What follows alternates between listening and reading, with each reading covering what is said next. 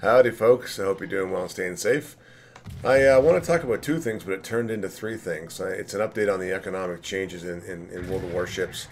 So I want to get into something that's a bit of free money. In my case, it's over 650 million credits for free. And of course some other credits based on modules. And then a bonus that I found just by accident that I haven't seen anybody out there talk about yet. So I thought, hey, you know what? I discovered it was by chance, so I want to tell you about it. So start my Pan-Asian line here. I just finished resetting it for 20,000 more Research Bureau points. I want to buy some ships. So if you go up to your name, up here, go to inventory. This is where you can clean house and get the bonus. First and foremost, camouflage. Affectionately known as camos. They're useless. So I just sold two batches before this that netted me 150 million credits. I just dropped a bit down as I reset my Pan-Asian line. So I spent the entire, 30 minutes here deleting all of them. Camos have no value anymore. There's no economic value into it. There's no 3% detectability. There's no 4% shell dispersion, etc., etc. That's all gone. So if you want to put camos on your boat because you like that, great. For me, I'm going naked. So what was that movie from with Will Ferrell? We're going streaking. So yeah, I got rid of all my camos. That netted me a total of about $650 million in total by the time I was done. So I was pretty happy with that, and I did spend some more between this of doing this. There's also another thing I want to show you that's not just based on camos. And again, if you want to keep the camos, by all means, I did keep my Canadian camos, as you're going to see here at the end, because to me that meant a lot to me. And here we go. See, there's the last set of camos.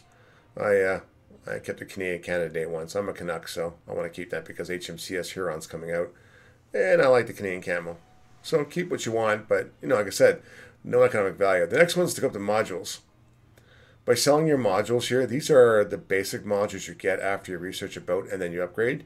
You're never going to preferably downgrade for the most part. So this is just money sitting there. It's free money. So at the end of the day, just delete it all.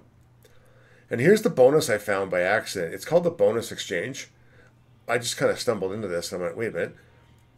This is where you can effectively downgrade credits, ships XP, commander XP, and free XP. You can see I've got 462, and then I've got 160. You can go from 353 to 40% at 1,874 of these little flags or tokens.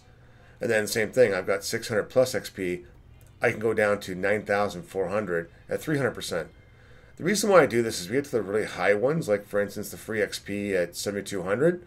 Yeah, that's not very much. You could lose a ship battle and hopefully have a good one, but no. But if I downgrade that, I get a boatload of credits, which is fantastic, and I get more of these benefits. So I'm actually exploring into this, and I'm actually changing it. So at the end of the day, I think this is kind of fantastic. I think you really can really use these economics. I hope this is something that you guys appreciate and use because I just stumbled on it. And I've decided to start using it and creating more of these so I can get more bonuses for what's specific what I want. I don't need free XP. And I don't need things like Commander XP because I'm sitting on 22 million XP right now, even after resetting my line. So I hope that was helpful to you guys. Please leave a comment down below, and I always appreciate it because it's important to me. I like to know your feedback, what's going on. But always, stay safe, take care, and I wish you all the best. Bye for now.